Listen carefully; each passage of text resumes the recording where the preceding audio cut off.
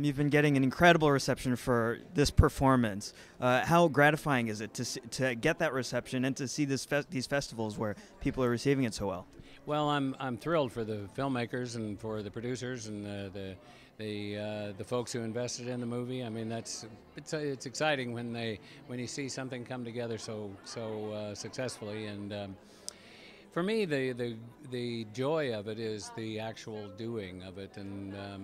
And when I get the opportunity to have a challenge and a part that is allows me to use my creative spirit to fill it with life, that's a good day.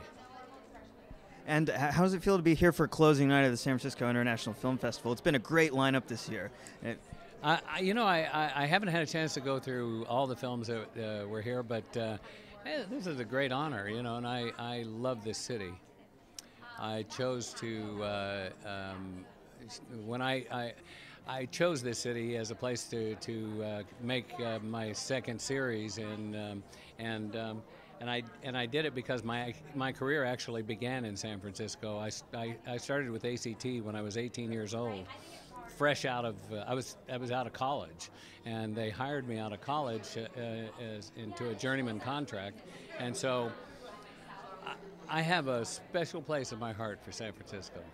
Thank you so much, Don. Great.